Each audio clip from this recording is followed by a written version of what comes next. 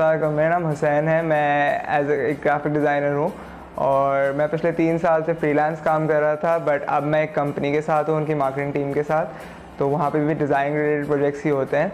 तो it's like designing मेरे लिए बहुत ज़्यादा काफ़ी टाइम से मैं कर रहा हूँ और यही मेरा पॉइंट ऑफ फोकस और इंटरेस्ट था शुरू से लेके। सो वन फाइन डे मैं सोशल मीडिया स्क्रॉल कर रहा था और I found the add, the ware house का एक ऐड नज़र आया जिसमें लिखा हुआ था सेल योर आर्ट करके कुछ था। तो वो लाइक मुझे इंटरेस्टिंग लगा, मैंने जाके देखा। इससे पहले पाकिस्तान में मैंने नहीं सुना था इस तरह का कोई प्लेटफॉर्म है जो कर रहा है। वेयर हाउस मैंने ज्वाइन किया था 6 to 7 months अगो इन जनवरी।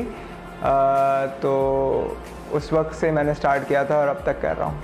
अच्छा खासा हो जाता है प्रॉफिट के लिहाज से अगर देखा जाए तो। पिछले कुछ मंथ्स में ही, मतलब लास्ट जो सीजनल मंथ्स होते हैं जैसे रमज़ान और ईद हो गया, तो लोग ज़्यादातर शॉप करते, तो उस टाइम के अंदर यूजुअल से बहुत ज़्यादा एक्सीड किया था मेरा प्रॉफिट।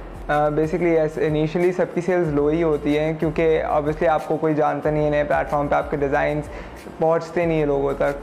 तो आपको बस क्या करना है, डिज़ाइंस बनाते रहना है, डालते रहना है, फॉरगेट अबाउट कि आपने कितने डाले, कब डालें। जितने ज़्यादा डिज़ाइंस होंगे उतना आपका फ़ायदा होगा उसके अंदर।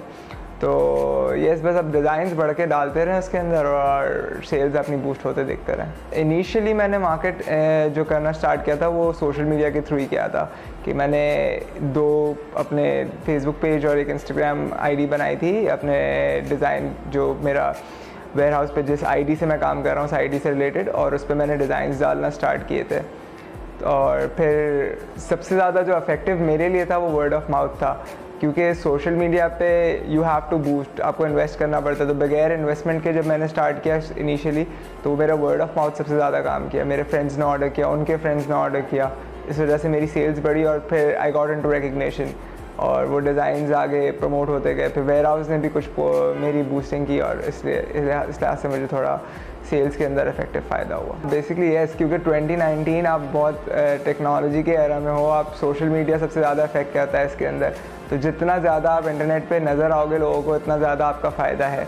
और बस आपको पेज बनाना है और डिज़ाइन डालते रहना। You don't have to think कि कितने लोग देख रहे हैं, लाइक्स आ रहे हैं नहीं आ रहे, बस आप पोस्ट करते रहो, ग्रेजुअली वो आपका बढ़ता रहेगा चीज़ें। इनिशियली वेयर हाउस जो रिकमेंडेड रेशो देता है दैट्स आई गेस 25%, और वो सही है, इट्स लाइक गुड इनफ। अगर आप इनिशियली स्टार्ट करते हो 25% पर देखो कि कितने ऑर्डर्स आ रहे हैं आपको। अगर रिस्पॉन्स अच्छा है तो लेट इट बी, और अगर आपको लगता है कि आपका design is worth more than that, तो आप डेफिनेटली अपना प्रॉफिट रेशो बढ़ाओ और फिर देखो रिस्पॉन्स उस पर भी आएगा आपको। अगर इनिशियली मेरी बात की जाए तो मैंने कुछ 25% से ही स्टार्ट किया था और मेरे कुछ डिज़ाइंस आज की डेट में 40% पे भी बिके हैं। तो ये है कि आपको डिज़ाइन की वर्थ आपको पता होनी चाहिए कि कितने तक में बिकेगा।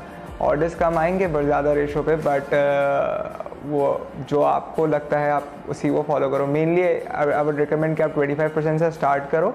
व्हेन यू सेल्स जब ग्रो होने लगे तब आप फिर उसको बढ़ा दिएगा। इनिशियली तो पाकिस्तान में ऐसा नहीं देखा था, बाहर की कुछ वेबसाइट्स हैं जो इस तरह के आपके डिज़ाइंस को सेल करती, रीसेल कर सकते हो जिन पे आप, बट पाकिस्तान में I personally haven't heard anything इसकी तरह का। और जब ये मैंने देखा तो आई फाउंड इट इंटरेस्टिंग और फिर मैंने स्टार्ट किया इसको लेके आए, और अब तक तो बहुत ही अच्छा जा रहा है मेरा एक्सपीरियंस वेयर हाउस के साथ। ये क्योंकि ये खुद एक सेल्फ लर्निंग और ग्रोइंग प्लेटफॉर्म है, तो ऑब्वियसली इश्यूज़ होते हैं और इसके अंदर कोई मतलब मसले वाली बात नहीं है। और अगर आपको कोई इशू होता है तो आप कम्युनिटी पेज के ऊपर कमेंट करो, वो इफेक्टिव है, फ़ौरन जल्द से जल्द हो जाता है। मैं ये नहीं कहूँगा घंटे के अंदर हो जाएगा, but as soon as possible वो लोग कोशिश करते हैं कि आपका प्रॉब्लम सॉल्व हो जाए, और होता भी है। तो रिस्पांस अच्छा है। अगर आपको करना है तो इनका एक कंप्लेन बॉक्स होता है वेबसाइट के ऊपर, वहाँ से भी आप कंप्लेन अपनी ड्रॉप कर सकते हो, या कम्युनिटी पेज पे आप अपना कंसर्न या क्वेरी पेश कर सकते हो, रख सकते हो।